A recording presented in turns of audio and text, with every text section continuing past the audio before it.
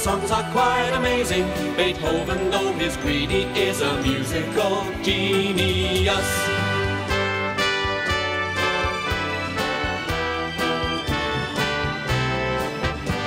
Each melody's a symphony that comes straight from the heart of Chopin.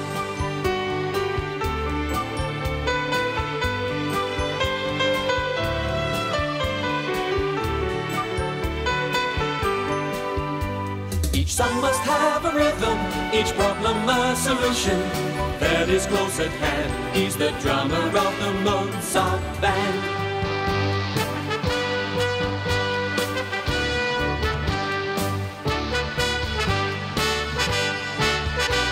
The band are all together, they're for one another, and Mozart is the leader of the Mozart Band.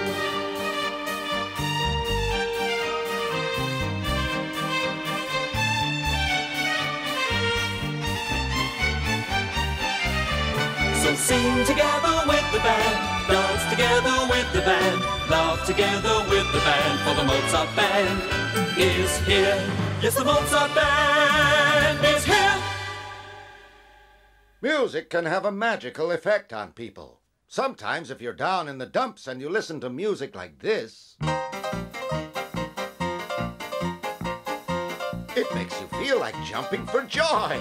On the other hand, if you feel shy or timid and listen to this,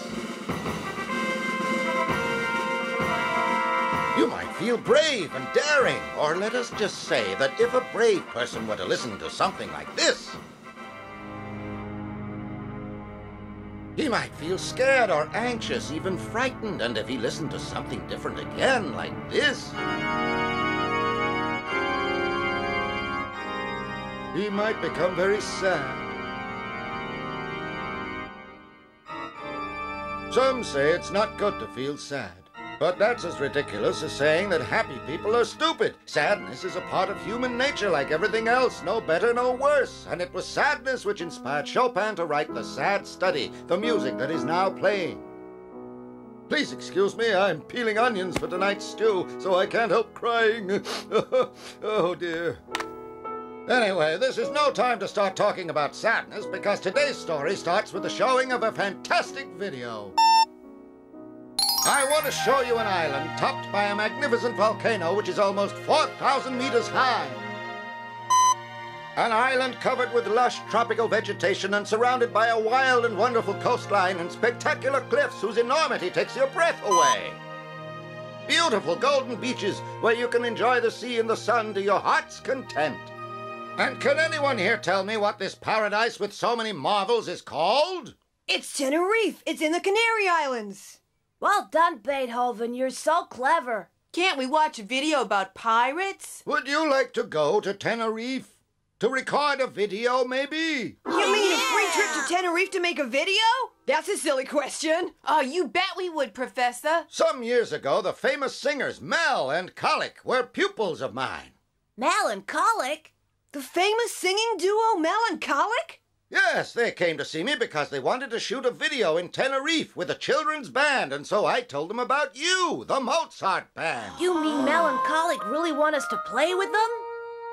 Unbelievable. In fact, here they come now. That's right, we want you guys to play with us in Tenerife. We also want to make a video together. Oh, boy, you bet. Huh?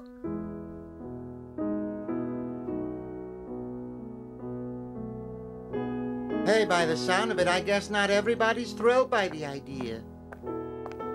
So tell me, kid, that Sad Study by Chopin that you're playing there, am I right? Chopin never did like having titles given to his work. It's a really sad-sounding piece, don't you think? The truth of the matter is that Chopin has been what you might call unlucky in love recently. Ooh, that's tough. That kind of hurt can cause a lot of pain. Well, it all started in the spring when he went and fell head over heels in love with this amazingly beautiful freckled blonde. Yeah, but she turned him down flat. And we all know how painful that can be. It broke poor Chopin's heart. And when his heart gets broke, it stays broke. Well, there are lots of ways of soothing the pain, you know. Like coming to Tenerife with us, wouldn't you like that? A trip to Tenerife and a chance to shoot a video with the famous Mel And Colic, okay, kid? Well, Chopin, what do you think? Huh? Oh, yeah, great. So who are they? Oh, please allow me to introduce you to the rest of the team. This is Mr. Spleen, the group's manager. I'm pleased to meet you. Oh, goodness, I do hope everything will be all right. And Miss Miramelindo, our PR person. Oh, hi, guys. This is Magda. Super cool. Call me Bill. What did he say his name was? Call me Bill. That's a strange name. Well, he is a film director. This is my little museum where I keep my instruments and musical scores. Some of the things in here are extremely rare. Well, well. Oh, how super cool. Awesome. Hyper, This is all very interesting. Hey, look over here. Just look at this harp. Wow, what a magnificent instrument. You've got a good eye. This is one of the most important pieces in my collection. And did you know that Harpo Merckx learned to play on this very instrument?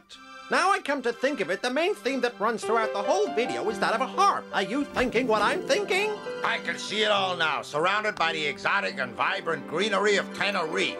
Oh, that's like totally wow. I mean, it's got class. Oh, it would just look mega super cool. Right, the whole video could revolve around the harp. You wish to take my harp all the way to Tenerife? Well, I'm sorry, my boy, that's just not possible. Oh, come on, Professor Solfa. Like, pretty please, Professor. I remember you used to say that's just not possible, and we ended up doing it anyway. Oh, is that right? Yes, Professor, exactly right. Well, seeing as it's you, I can't really refuse now, can I? Yeah. Oh, hyper cool, far out. Oh, goodness, I hope everything will turn out all right. We use the harp on condition that the professor comes with us to Tenerife. All right, I'll come with you as long as you pay for the ticket. All right, Professor Solfa, you got a deal. Come on, Chopin, cheer up. Stop being so gloomy, will ya? We're all gonna go to Tenerife.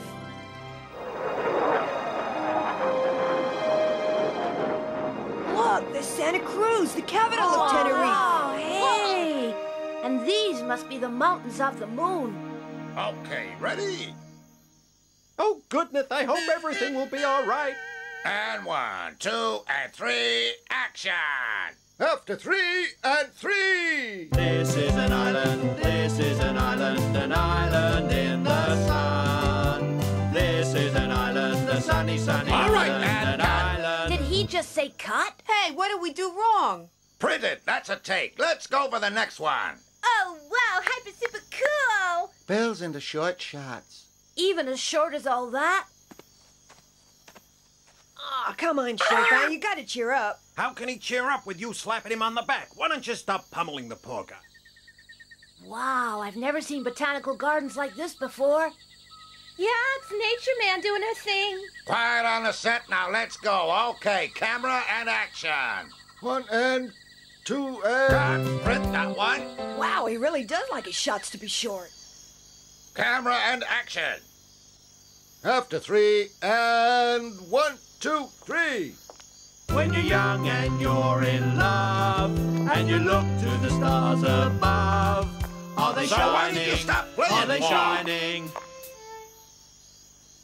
I never said cut, so who told you to stop playing? What's the matter, Beethoven? What did you stop for?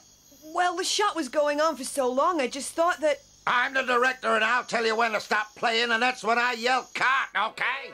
This is the tidy. Take a good look at the highest mountain in Spain, 3,700 meters. Wow, a volcano. Come on, it's not active.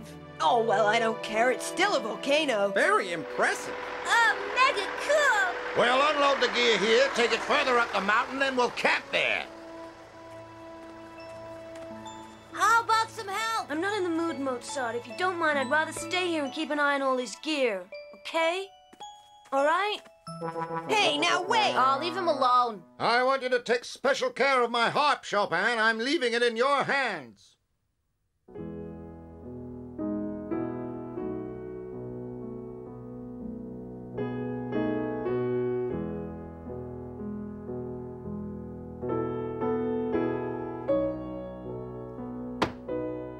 Poor Chopin.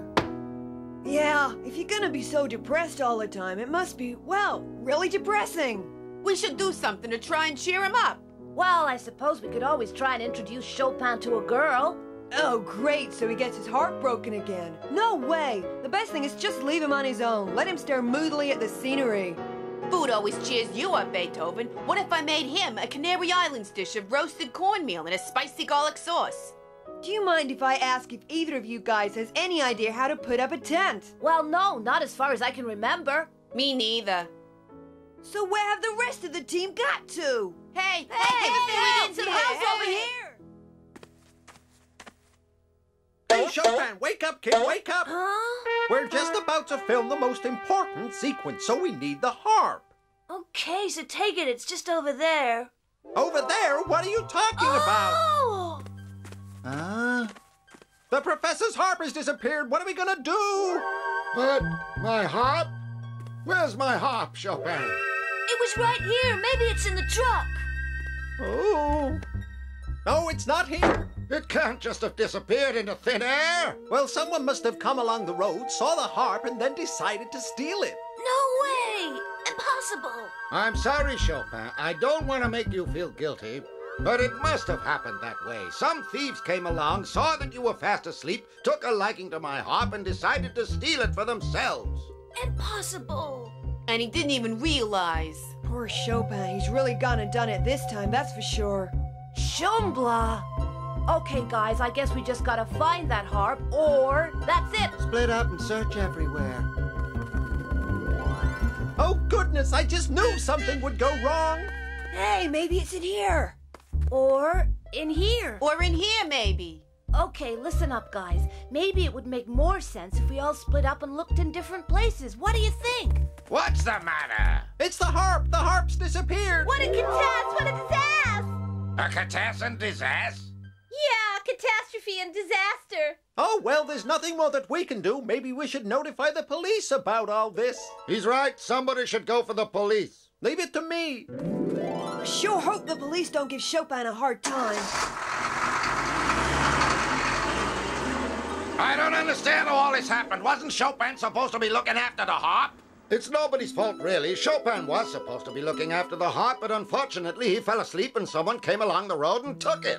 I told you no one could have come along the road. I'd have heard them coming. Why? Here come the police. Okay, boys, just keep back out of the way while we handle this. Not you. The police are gonna want to ask you a few questions, boy. Buenos dias, my friends. Now, who is responsible for this mess? He's right here. This kid.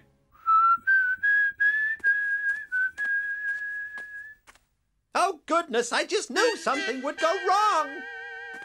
I don't know what we're going to do, Verdi. If we don't find the harp, we can't leave Tenerife, because without the harp, we can't finish the video, right? So that's that. We gotta try and find that harp, Mozart. Huh? That's no good. The police won't let us interfere. What we should be doing is finding a way to cheer Chopin up. This harp business has hit him pretty hard. I think Verdi's right. Okay, guys, let's get with it. Operation Cheer Up Chopin. Okay, Chopin, cheer up. Here we go. I got the answer to all your problems right here on a plate. Oh, really? I couldn't get any cornmeal or make a spicy garlic sauce, so I bought you the specialty of my father's restaurant, spaghetti alla traviata. Huh? Ugh. Hey, what's the matter? You trying to tell me that you don't like it or something? I told you that cooking him a meal was no good, Verdi. It's a well-known fact that depression always takes away your appetite. Guys, I've discovered something mega hyper cool. That wouldn't be to do with Miss Miramelindo, would it? Quietly. Huh? Hey, just look at that. Look, Miss Miramelindo dressed like a normal person. Perhaps you guys wouldn't mind telling me who you're spying on here? Yeah, well, who are you spying on? Hey, like, what's with all the spying? Get out! I wasn't spying, I was just leaving. Whoa! Beethoven, what exactly do you think you're doing? Well, I thought it might go off if nobody ate it, and I hate wasting good food. Did you see Miss Miramelindo dress as a girl? Yeah, she caught Bill and us spying on her. Hey, guys, never mind Miss Miramelindo. What's all that got to do with the theft of the harp? Well, nothing at all, I guess. I suggest the best thing we can do is go back to our original plan and try to cheer up Chopin. Yeah, well, how are we gonna do that? Don't worry. Just leave it to me. Beauty of the scenery and the wonders of Mother Nature. Come on, soon you'll be able to see the wonderful view on the other side. That's it, Beethoven. I refuse to go any further. There's only another 200 meters to go. Don't bother. I don't know how you can take all this hiking, Beethoven, what with you being so fat and all. Hey! I'm not fat, I'm well built. Hey, what's that song? It's coming from that house over there. The wind's blowing it in our direction. What kind of song is it? It's an Isa, a typical song of the Canary Islands. Really nice, isn't it? I've never heard one like that before. Oh, I have. In fact, I heard Mr. Spleen whistling exactly the same song the other day.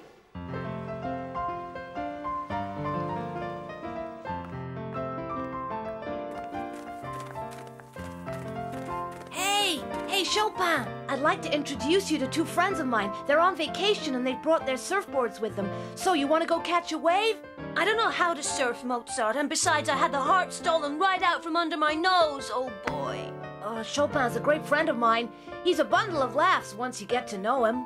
Hey, what about a game of volleyball? Great idea! Chopin's a champion volleyball player. I'm tired and I'm really not interested. You go ahead. There you are. What did I tell you? I told you he's great.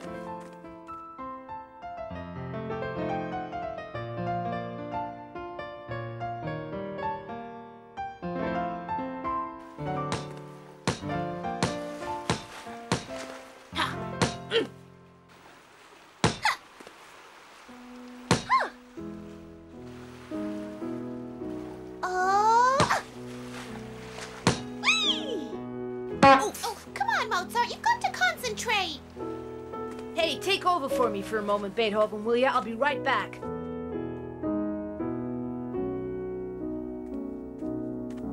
Help us out, Chopin. What can we do to cheer you up?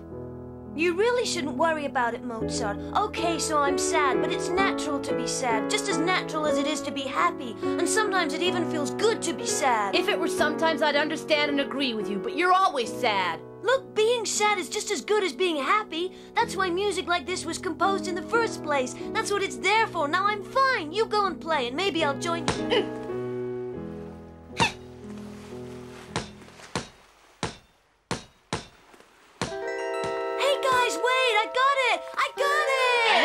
Changed your tune. I thought you were lost in the depths of despair only a few minutes ago. Sure, I was a little depressed, but really I was thinking, and I find that being sad helps me think. Try it, it can really help, you know? Well, like I said, I got thinking, and then an idea came to me. Now I think I've got the answer to the mystery surrounding the stolen harp. You think you got the answer? So what is it? Hey guys, look over there. It's Call Me Bill. He looks like he's gone undercover, judging by the sunglasses and hat.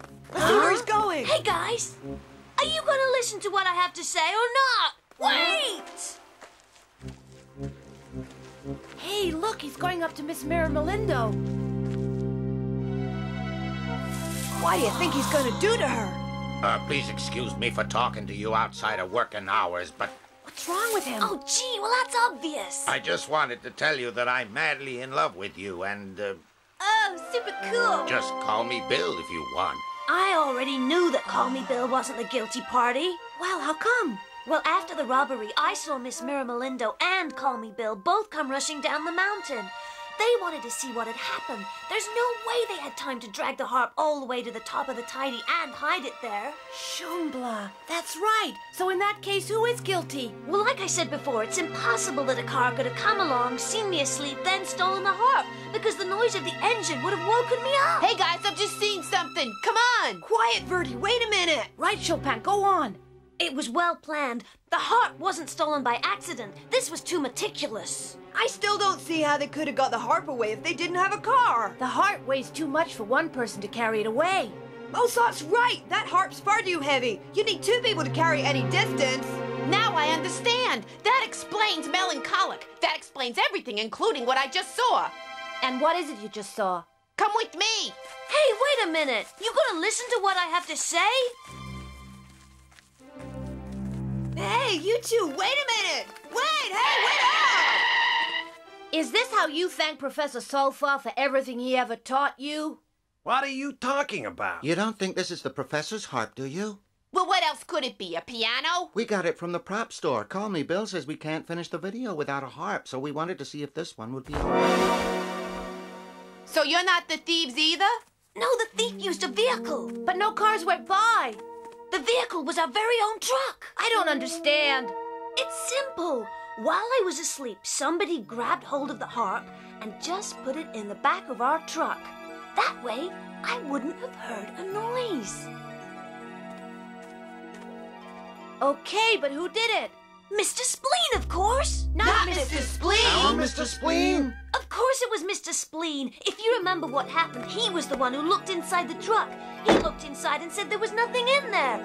And then, while you guys were worrying about what was going to happen, he drove the truck away with the harp inside, see?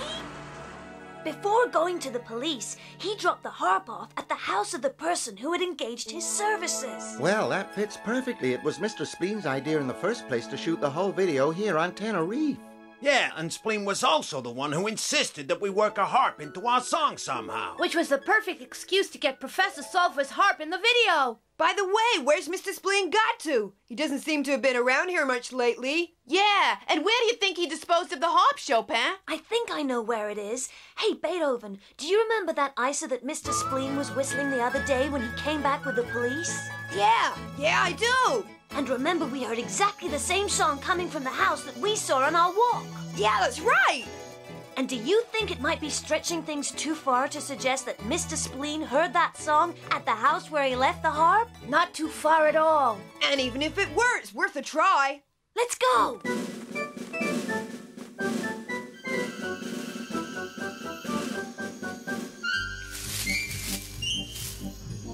How are we going to get inside the house? Try knocking at the door? Yeah, we knock on the door and say, "Excuse me for bothering you, but do you happen to know if there's a harp thief living here?" How about breaking in through a window? Well, that ain't very smart. What if this is the wrong house? No, this isn't the wrong house. This is where the harp is. There's absolutely no doubt in my mind. No, why are you so sure, Mozart? Because this guy looks like he's a specialist in guarding stolen harps. Huh? Well, all's well that ends well, Spleen. I knew I could rely on you to bring me the instrument I've been searching for at last. And, you did say it was worth $1 million, didn't you? Yes. My collection is the best in the world now, the very best. Well, I hope you enjoy it, sir. Hello, Mr. Spleen. Good to see you again. I found these medals lurking out here in the garden. Oh, goodness me, I just knew something would go wrong. Who are they? These are the people in the video I was making, Mel and Colic and the Mozart Band. I hired you to bring me that harp. I didn't want you to bring the whole recording outfit with you. Well, it's not exactly the whole recording team. I mean, these are just the musicians. You brought more than you bargained for, Mr. Spleen. See, I followed the boys here. And I brought the television cameras. We didn't want to miss the show. Oh, hyper super awesome. Television? Oh, no, not television. Can't Oh, we my be goodness, it's discreet? all gone Oh, no. Buenos dias, gentlemen. Now, who is responsible for this mess? Who? He is. Oh, he is. We're going to shoot the last scene. Everybody stand by. The Drago's still there. The Drago? Yeah, this tree here is the famous dragon tree of Icod. It's been here for 3,000 years. Not A bad. 3,000-year-old tree? Wow, that was planted just a little before my time. Hey, what's the matter now, Chopin? Come on, cheer up. How can I cheer up, Mozart? This is the last shot. It means we've all got to leave this wonderful island. Schombla, that really is a reason to be sad. Okay, everyone, position. And action. One end. Two end. Cut. Schombla, these shots are getting shorter and shorter. Have you done the shot already? But we weren't even in it that time. Well, boys, it's time for us all to say goodbye to this wonderful island. We've got to be going home. Oh, I'm so sorry. Oh, my goodness. I really am such a scatterbrain. What have you done? I'm afraid I've been putting the tapes in the wrong way round. You mean to tell me that nothing I've shot is any good and we've got to stay on this island and shoot the whole thing all over again? Oh, my darling, that's super hyper cool.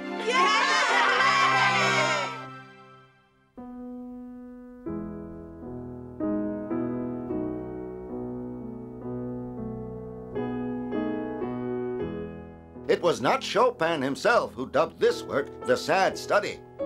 When he composed it, Chopin was barely 20, having just left behind all his friends and family to face the wars of his native Poland.